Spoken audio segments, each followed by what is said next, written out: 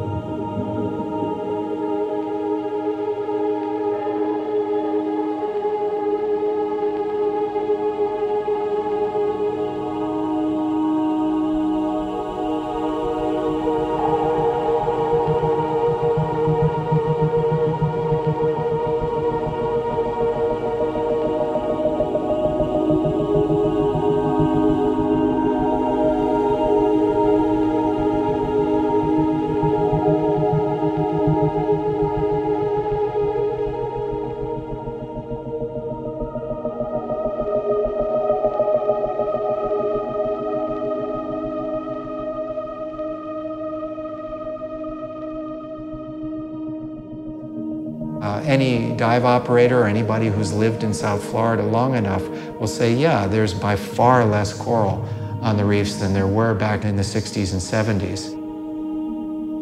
There's no doubt that the reefs in the Florida Keys in the past 20 to 30 years have seen a tremendous decline in coral cover.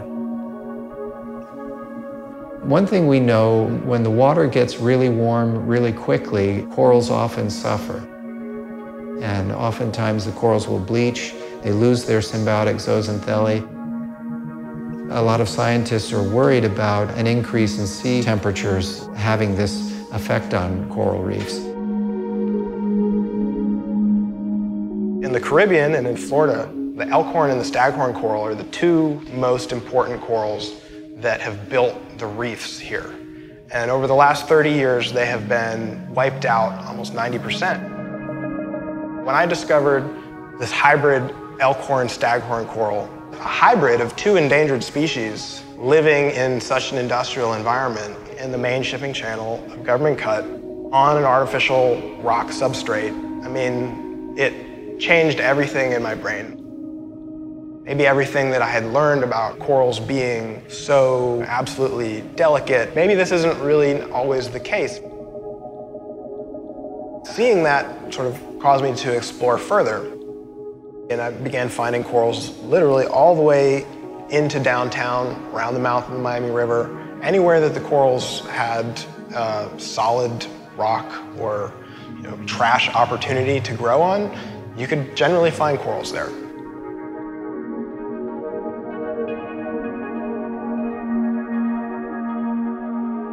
The urban corals that Coral Morphologic has put in the spotlight here in Miami, they're here because of the unique situation where we have coral reefs offshore and a bay that has been dredged to encourage intrusion of the seawater. It's just the nature of coral reproduction. When they produce larvae, the larvae are free-floating in the water, and wherever they settle, they have to grow. If they can't tolerate it, they die. If they can, they thrive. And so this special habitat in the city of Miami selects for hardy strains. What's special about them is those corals can be utilized for reef restoration. They can be propagated and put out on the reef where corals have died by and large. There is a greater emphasis within the world of mainstream science to identify unhealthy corals in presumably healthy environments. That's important work, it needs to be done, but you're missing out on what I think will unlock more secrets, is to find the healthiest corals in the most unhealthy environments and look at those corals. But reefs have been around a really long time. And fortunately, as long as those bleaching events aren't back-to-back year after year, they recover really quickly.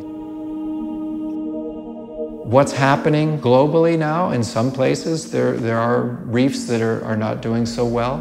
What can be done about that? Making sure that industry is not doing things that are harming reefs, whether it be dredging or polluting in one fashion or another.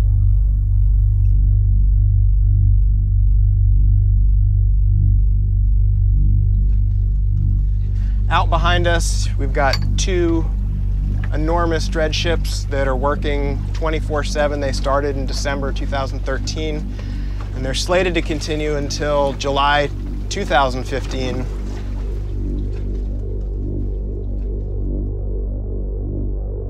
The U.S. Army Corps of Engineers is expanding the government cut to allow for the larger ships coming in from the Panama Canal expansion.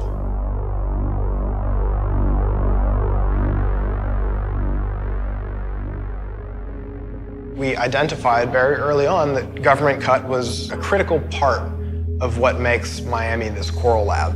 But as it turns out, as we discovered, corals have started to colonize government cut itself. Just the fact that these corals are living in a man-made, disturbed environment, healthy, creating what has become a natural coral reef community. And these are essential for research purposes. No coral should be smothered or blasted or anything. Our primary interest, of course, is just to try and look out after the best interest of these corals. So when you learn about, oh, there's going to be a major dredge project where they're going to go another 8 feet deeper, we had to start planning in advance. As the rules of the permit were written, the Army Corps of Engineers, who is in charge of the dredge project, they had to remove all corals larger than 10 inches. But that means that there's thousands of corals that are of a small size. And these are the corals generally adapt better to aquarium conditions and then being able to grow them in a laboratory. Corals are incredibly protected organisms. You can't just go out and take coral. So they present this as, these are corals of opportunity. It's an opportunity for researchers to be able to go out and collect them. We were given 4 days to get ready. May 26th, Memorial Day, that's when we start. And by the way, unfortunately, the Army Corps needs to continue on with their dredging, and you only have until June 6th. So that gave us 12 days.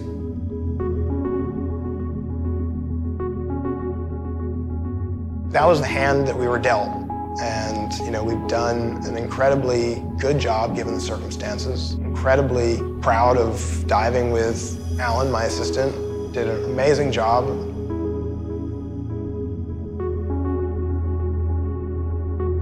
We rescued a lot of corals. Now we're transplanting them to this artificial reef.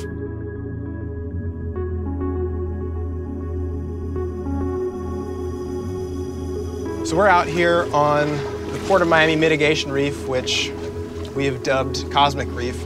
And so this is where we have permission from them to be able to transplant the corals that we rescued out of government cut.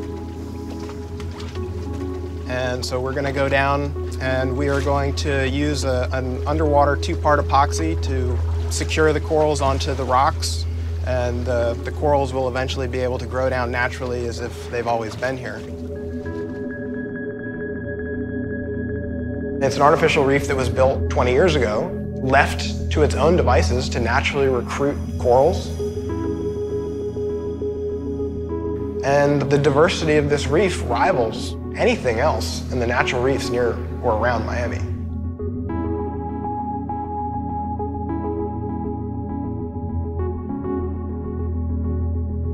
You're not happy about the nature of the dredging. It really sucks. So the water out here, it looks beautiful, turquoise as far as I can see, but actually, really, you can't see much further than about 3 to 5 feet in the water from the amount of silt that's just caught up in the water column from all of the dredging. Silt is something that really stresses corals out because they're constantly having to shed it off. They have to create mucus. We thought that Cosmic Reef was going to be, protected from this silt. Now we're finding during this dredge that even this reef is being impacted by all of the silt and the sediment. Based on the reports that we're reading from the Army Corps themselves, the sediment meters that they set up are not functioning. So if you don't have functioning equipment, and they admit that they don't have any plans to replace them with functioning equipment, it's like, who's accountable for that? Now we have to continue to work to make sure that ongoing, that they're not stressed out. This is what we're here for. To look after these corals that Miami has that nobody else was really paying any attention to.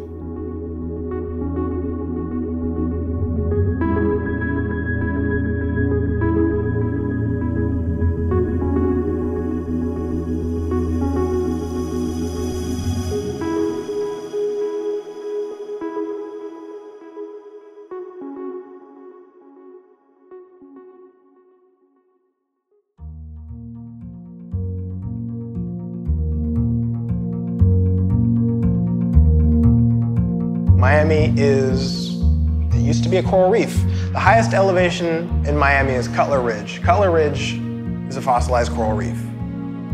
So if it was a fossilized coral reef, then at one point in time it was underwater. So Miami's been underwater in the past.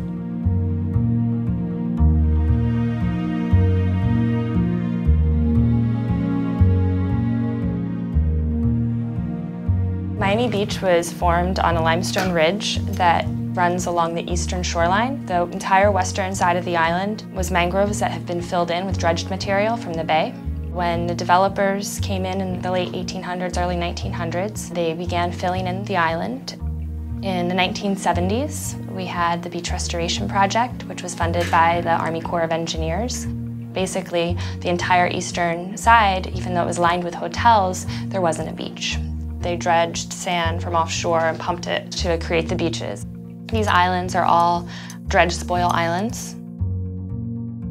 I'm the Environment and Sustainability Manager with the city, and I work on all environmental issues, and that's everything from helping manage the beaches to protecting the city's waterways. And I think a city like Miami Beach, it's all man-made. It's very little natural environment, but that's why it's important for the natural environment that we've created to protect it. It's amazing. It's just amazing how vulnerable we are. We have no idea how fast ice can disintegrate. I'm Harold Wanless. I'm professor and chair of the Department of Geological Sciences at the University of Miami. Every year, we're finding out new things about ice that's making us realize that it's accelerating faster than any of our models or any of our anticipations had suggested. Our sea level doesn't work like this when some aspect of climate and some ice sheet goes unstable. There's a rapid disintegration and a rapid collapse. And that's what we should be preparing for. And we're not. All our models don't know how to include ice disintegration. Back in 2007, we put out a forecast for Miami-Dade County that we would probably have 3 to 5 feet of sea level rise this century, which puts Miami in a very serious situation. But with the information that's come out this year, we're probably looking at more like 7 to 10 feet or more by the end of this century, and that's absolutely shocking. It's over, it's simple as that. Sea level rise, climate change is definitely recognized here in Miami Beach, and we're planning for it. We're designing for 2 feet over the next 2060, and that's flexible. We're using the sea level rise projections developed by the U.S. Army Corps of Engineers, and they're getting their data from NOAA, the USGS. We already have serious flooding coming onto Miami Beach at present level. In September especially, we get these high tides that back up through the drains, and you watch the cars on Miami Beach drive through this, and they think it's because it was raining. No, this is seawater. We're planning to construct pumps throughout the city to help pump floodwaters. But we're also looking at natural approaches by creating stormwater retention areas, improving our dune system, and also looking at seawall heights. We sit on an amazingly porous limestone or out on the barrier islands here on a porous sand. You can build all the dikes you want. It might keep out a storm surge, but it won't keep out water coming in underneath and flooding. And the biggest problem, we've created the monster of a warmed ocean. And that's going to drive melting ice on Antarctica and Greenland for probably centuries. We're at enough CO2 in the atmosphere now that we should be around 80 feet more sea level rise. We haven't faced up with reality yet. I don't know if we will. But if we wait too long, we won't be able to sell our houses because we can no longer get insurance, and we will not have the tax base to help people. And then we'll be begging the federal government. It's important that the governments, city, county, state, federal, stop pouring money into building new infrastructure in places that probably won't be functional within 50 years. A worst case scenario is a storm. That's really something that's going to come quickly and have the biggest impact to our city. If we were to be hit by a hurricane, it would be catastrophic. Right now, we're looking at addressing the solution by keeping all of the city of Miami Beach. We're not looking to abandon parts of the city. However, in the future, depending on the rate of sea level rise, that may have to be a solution. We may have to abandon parts of the city. We're going to see the cityscape change, but I'm very hopeful that it's going to change in a better way, and I guess we'll see what happens. History will tell. Who knows what will happen? Will people abandon Miami Beach? I mean, if the sea level rises high enough, I guess we'll have to. Will Miami Beach become like a Venice for a while? And I mean, who knows?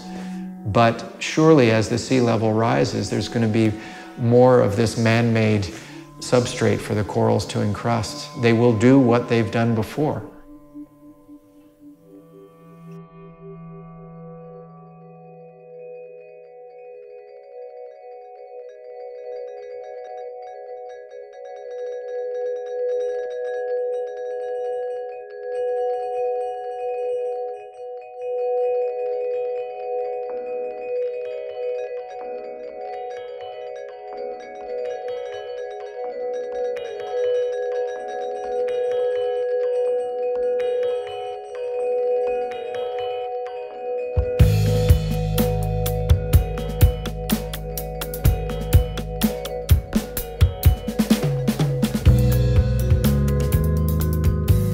Tonight is Game 4 of the NBA Finals at the American Airlines Arena, where the Heat play is right here on the water.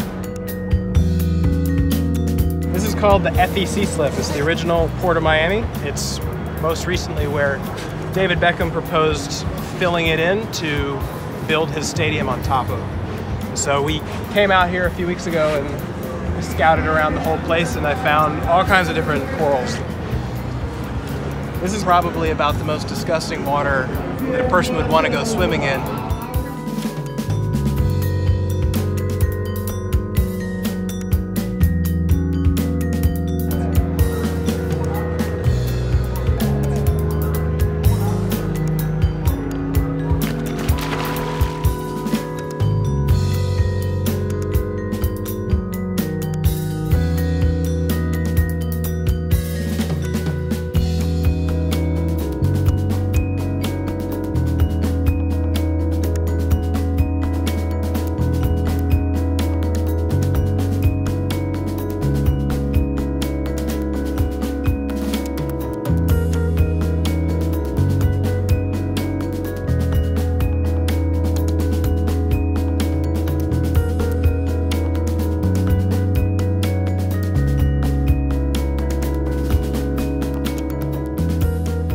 We're going to explore one of my favorite urban coral habitats in Miami. We're just inside North Biscayne Bay, behind Alton Road. There's all kinds of different types of corals live here. It's a really cool urban coral spot.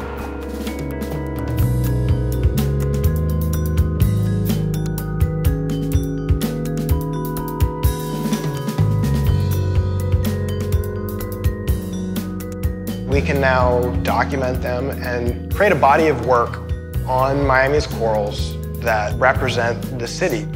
to create new icons for the city. I think the context in which they grow the corals makes it an art. There are aspects of narrative storytelling in the story of the city and the story of the corals. Our buildings are made out of coral, we're standing on coral, and one day coral will live here again. You're constantly aware of your mortality almost in that way, and like the corals are this memento mori or something where like from the ocean we came and to the ocean we'll return. It's exciting. It's kind of depressing to talk about it, but it's also like very exciting. It means that potentially your actions here can have a bigger impact in determining the culture of the city if there's a finite amount of time for it to exist. 75% of people who live here were born someplace else, about 50% born in another country. We need connectors. Artists reflect what's happening to them, and they'll reflect the air and the water around us, and they'll reflect the changes in the society all around us. So I believe art will increasingly reflect what is happening in nature. Coral morphologic, I think, just happens to be a little bit ahead of the pack. To me, like the corals should be like our flag, should be our mascot, they should represent the city.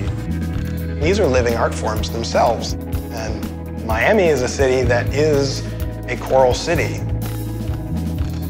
If people have to leave Miami because it's not a reliable place to live, the corals will no doubt continue their march with the rising seas up onto dry land.